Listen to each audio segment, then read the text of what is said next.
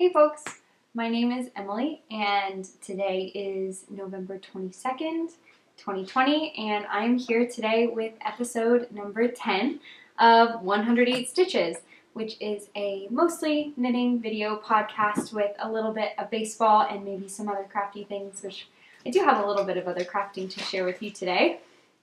I'm coming to you from Seattle, Washington, where I live with my husband Nafis and our pup Norman, which you may be able to hear. He's a little active right now, running around. You can hear his little feet pattering around. Yeah, I have a little bit of an unconventional episode for you all today. I don't have tons of knitting content, mostly just because I have been pretty monogamous with my knits this week. I've been working mostly on just one project. But I do have a giveaway winner, so thank you so much to everyone who entered the giveaway. We'll get to that shortly. And then I'm actually going to go through all my hand knit sweaters because some people had asked for that in the comment thread that I had a couple episodes back about what you are interested in seeing from me in the future. And some people were interested in seeing all my sweaters, and I don't have tons to go through, so I thought maybe we could do that. So here they are, all are stacked up. I am wearing one, but I'll give you the details about it a little bit later once I start going through the sweaters. So let's start with the giveaway winner. Really excited about this. Thank you all so much for all of your comments and for engaging with the content and for just for entering. We had 111 entries, which is so exciting, is more than I expected. So just for full transparency and everything, I did draw for this. So today's Sunday, November 22nd. I used some site that randomly selects a comment from a YouTube post. So everyone was only entered once, so if you commented multiple times on the post, you were only entered into the giveaway one time. And like replies to comments didn't count as well. So we had 111 entries, and the winner is Brianna Whalen. Hopefully I'm saying that right. Congratulations. Thank you so much for entering. I'll put up here your comment and maybe also the little output of the random draw generator or whatever. But thank you so much, and yeah, congratulations. So what you are winning, let me grab it here. You are winning a skein of Socks That Rock in the colorway Havoc Garden, which is just so fun. And then also this handmade bento bag out of some metallic linen. So yeah, if I don't really know how to contact people via YouTube. So Brianna, if you could message me either on Instagram or Ravelry, that would be excellent. And just so you can let me know your address, and then I would love to get this in the mail to you. So thank you so much to everyone who entered, and congratulations to Brianna. Yeah, so that was the giveaway. So before I go into my sweaters, I do want to just give you a quick update on my crafting for the week. I feel like I'm saying a ton. I need to try to stop that, but now it's in my head. I just did it. Okay. I have a finished object for you all. It is not a knitting finished object. This is actually a sewing finished object, and I'm wearing it right now. Shoot, there it is again. I sewed this. Well, it's my skirt that I'm wearing right now. I'll try to stand up. You may not be able to see it well. Maybe if I wonder if I stand on the couch. You can see it better. Yeah, you can actually see it pretty well there. So here it is. I'll do a little twirl on the couch. Has pockets too. So let me come back down and talk about it. This is the Lawley skirt. The pattern is from Elbe Textiles, I believe. The information will be down below. I may have said that wrong. It's E-L-B-E Textiles. It was a free pattern when I got it. I got the pattern, oh gosh, maybe a few months ago, I think, actually. It was a free pattern that they had on their website, but I don't think it's on their website anymore. So I don't know if you can still get the pattern elsewhere. It probably isn't free anymore though, but it's just a simple gathered skirt. The fabric I used was actually a birthday gift from my Grammy, so thank you so much for the fabric. This is, the fabric is from Blackbird. Is that the name? I have the tag here. Let me make sure. Yes, Blackbird Fabrics. Here's the tag. I don't know if you can see that, but yeah, from Blackbird Fabrics, which is an online fabric store. This is not focusing, but you get it. And the fabric is their Viscose linen crepe, which is 85% viscose, 15% linen. I don't watch sewing podcasters really, so I don't really know what information I'm supposed to, I guess supposed to. I don't know what information is useful for you all to know about the fabric or the pattern or whatever, and I'm still so new to sewing. I guess I can get into that a little bit. I made the second size, I believe, and am I happy with it? So I'm pretty happy with it. So this is the first time I've ever done pockets, and I'm very happy with the pockets. They have, I don't know if you can see this very well, but there's like this little kind of binding here. I don't think it's too dark. I don't think you can see that, but there's like a binding here on the pocket, and I'm really happy with how that went. I think the finish looks really nice, and I'm very proud of the pockets that I made on this skirt. The waistband is another thing. I attempted this waistband 3 times. This is my 3rd attempt at the waistband. The first one, I read the instructions wrong and I messed it up. That was my fault. The second time, I fully did, well actually I guess I kind of did it 4 times. The second time I fully did it, and I was unhappy with the way that the gather looked. Like I felt like the gather was uneven, and it just looked really messy. Then I did it, so I unpicked it and I did it again, and the fabric was just like way too, this fabric doesn't unpick so super well. It just like, it was really raggedy kind of, and so when I did it again, it also turned out really bad. Then I decided to cut the waistband off and do it again, and that's what I have now, and I'm still not 100% happy with it. I think the front actually looks pretty good, but the back does not look great. It looks pretty uneven, and you can see that I was struggling with it, I think. I'm pretty happy with the gather, but just like the line is not straight where I connected the waistband to the skirt. And so, I don't know, I got really frustrated when I was doing this last night. I don't know, I like knitting much more than I like sewing. This was very stressful for me, and like my back and neck hurt when I was done because the way I was like hunched over my sewing machine. I think I'll keep sewing, like I'll keep trying. I want to get better, and I'm hoping that this is the kind of thing where like I'll look back at this skirt in the future and I'll think like, wow, look at how much I've learned. Like all of my garments look much better than that now. But right now I'm not feeling super proud, I guess, of what I made. I do think it's really wearable, and honestly, I almost always, when I'm wearing like skirts or pants, I tuck my shirts in the front and I leave them untucked in the back.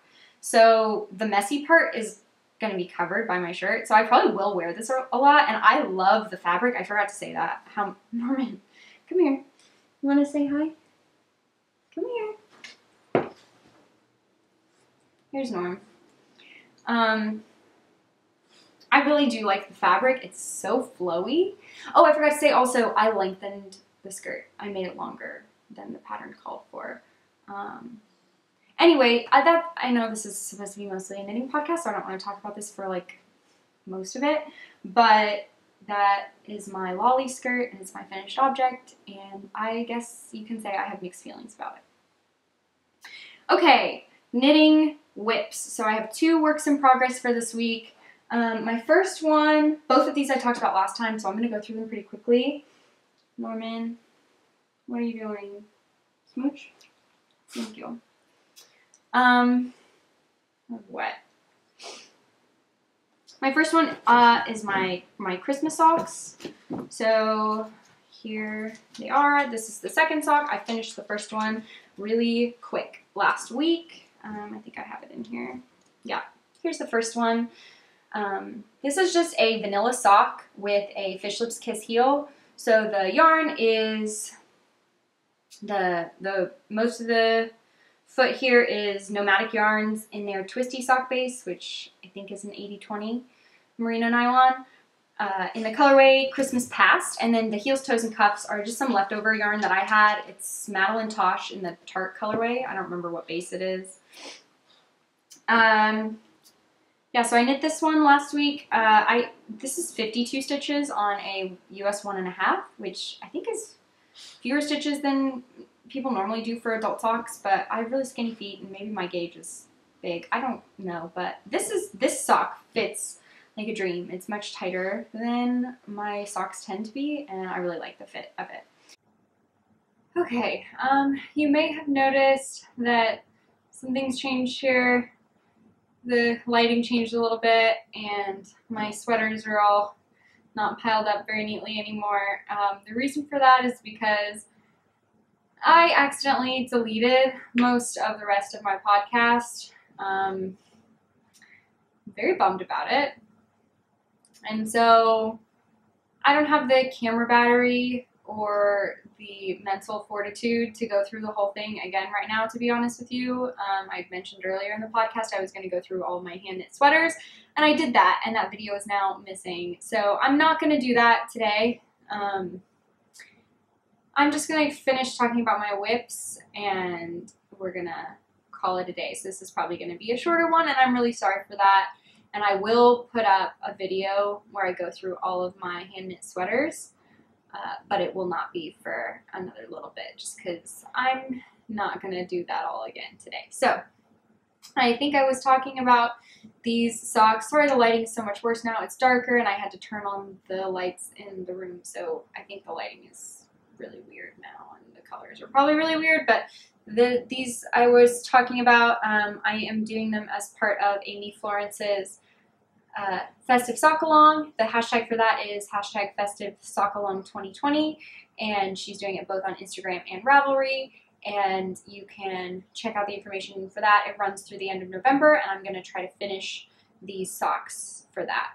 I was originally planning on knitting another pair of socks for that as well, and I'm not going to get to that, but hopefully I'll finish these in time. My only other work in progress this week is my test knit for Haley of Ozetta. I talked about this last week as well. This is the Oversized Seasons cardigan, and yeah, here it is. This is my progress.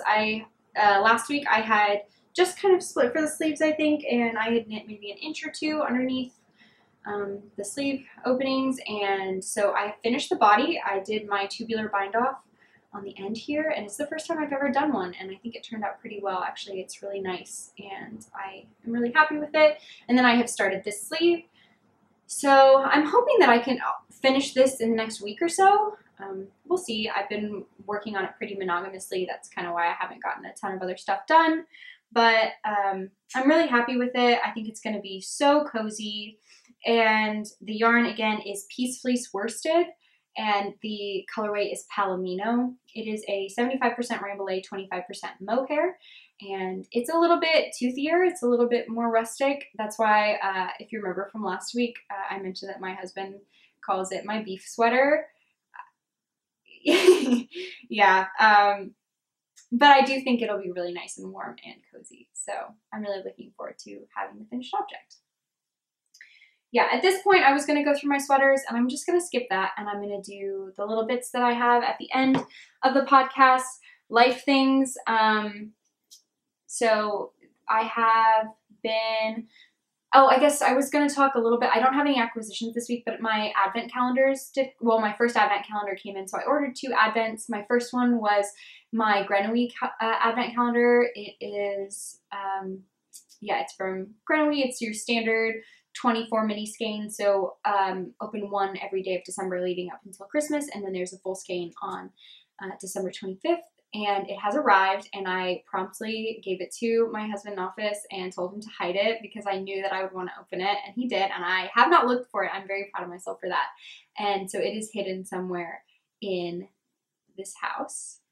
And then I also ordered a 7-day advent calendar from Stacy of Stress Knits, and it has not arrived yet, but it has shipped. And my plan for that one, just to kind of spread out the love a little bit, is that I'm going to start opening it, I think, on Thanksgiving evening. Because I consider like Thanksgiving night to be the transition into Christmas time and like the Christmas season.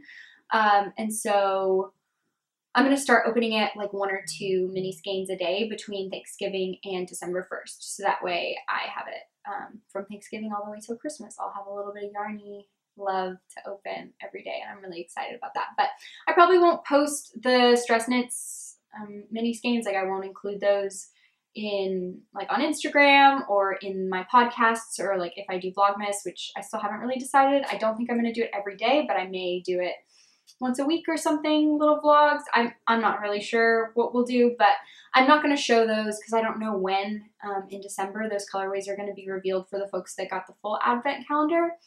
But I will maybe show some of my Grenouille ones so that you all can see that. What else? We started playing a new Overcooked expansion. So if you are unfamiliar, I did talk about this earlier on in my podcast, but Overcooked is a co-op video game. So it's like 2 players and you work together to chop ingredients and assemble dishes and deliver them, and it's kind of like timed, and like you can fail if you're too slow and that kind of stuff. And Office and I love to play it together, and we started playing a new expansions. They have lots of expansions. They have new ones come out every season, and we're almost all the way caught up all the way through all the expansions, but we started a new one. It's like a summer themed one this week that we've been playing, which I love. I always enjoy that. And what else? We are prepping for Thanksgiving, so we are staying at home this year for Thanksgiving. It's just going to be the 2 of us, Office and I, in our house here. We are still going to cook quite a bit of food, though, just because I was not ready to sacrifice the Thanksgiving food. And we've done Thanksgiving in the past, just the 2 of us, and you know, it's kind of fun. I like having some of the leftovers, but we're going to do, we never make a turkey for just the 2 of us because it's too much. But we are going to do turkey legs. Office brines and rubs the turkey legs, and it makes them very tasty, very good. So it should be delicious with some of your traditional sides, a little green bean casserole, a little bit of stuffing, some cranberry sauce. Office doesn't love sweet potatoes, but I'm going to probably make some just for myself to eat, like maybe this week. So that should be really yummy. Looking forward to that. And then for those of you who follow along on our Sunday breakfasts, today is Sunday, and this morning was a pumpkin pancake week. So all through the fall, we make pumpkin pancakes every other week, and then we try something new in the other weeks. So this was a pumpkin pancake week. We had pumpkin pancakes this morning. It's kind of a tongue twister, and it was very yummy. So yeah, I think that's really all. Oh, I did want to mention, you may have seen this on Instagram. I talked about how we went to Coleman Park, and we just walked to the park yesterday. It was really lovely weather, and we got a little bit of outside time, and that was really nice. So you can check out the pictures on there. But it was just a little bit of a treat, and I wasn't expecting it, and we really enjoyed that. Baseball is going to be pretty brief this week as well. My baseball section, I just got a couple questions that I wanted to answer. Both of them were from Hannah Curtis, which unsurprisingly from the last name, that is my sister. And her first question was, is your sister cool? So in the same vein to a question that I got last week from a Nafis Zaman, is your husband cool? But I will say that yes, I very much think that my sister is cool. I think she's definitely cooler than me. I love her very much, and I love knitting for her. She's one of my favorite people to knit for. She appreciates it a lot, and she always looks really good in her knits. So Yes, I think my sister is cool. Her other question was, does it count as a catch if in baseball, if a fielder catches a fly ball and then their glove comes off with the ball in it and the ball stays in the glove? And the answer is unfortunately no, that is not a catch. There is some wording in the rule book about control and holding the ball. And so if the ball is separate, like from the player's body, even if it's in the glove, it does not count as a catch, unfortunately. So, yeah, that's really all I have.